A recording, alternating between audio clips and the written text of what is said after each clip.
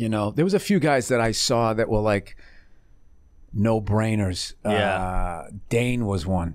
Like the shit that he gets through, the level that guy was killing. Dude, he put the fear in God in guys that have been doing it for 20 years. I mean, we used to do Dick Doherty, rest his soul, his comedy clubs and all, like, you know, Drake at Mass and all these places. And Dane would have the headliner like pacing in the back.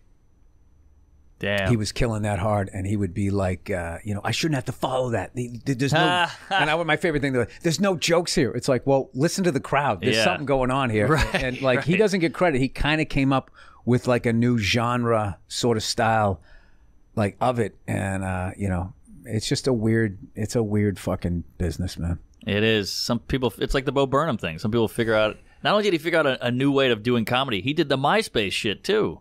I mean, he was so ahead of it. That guy is a total fucking trailblazer. What I love is all the shit he got in the beginning. He just shut everybody down, and he totally delivers. And then in the end, you find out this guy's a monster fucking talent. Oh yeah, that can kind of do everything. Yeah, in front and behind. That he made some other movie. I forget the name of it, years ago, about like teenage kids in your first date. 8th grade. Oh my God, it was a fucking. I never saw it. It was a great movie. Yeah, great fucking movie. You just totally put you back into like your first crushes and the dumb shit. Like, he had like, the kid has like a date. He's like trying to comb his hair and you know, the dumb shit that you did when you were a kid.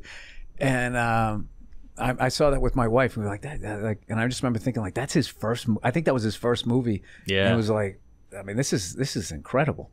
He's a talent. He's a talented son of a bitch. 6'8".